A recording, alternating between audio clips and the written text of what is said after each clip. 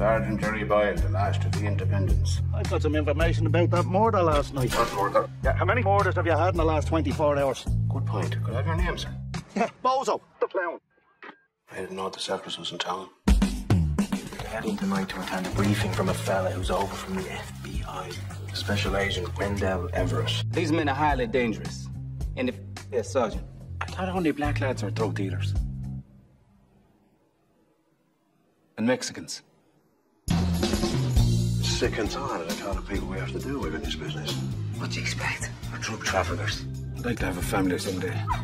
Too busy hoarding around at the moment. You know, I don't think you should be telling me this stuff.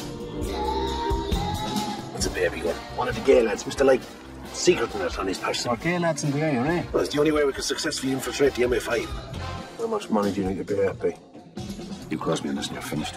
There are men behind the men.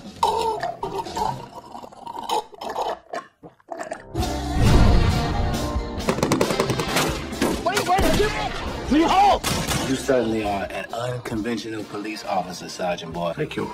That was not meant as a compliment. Oh, I did well there. Right, see ya.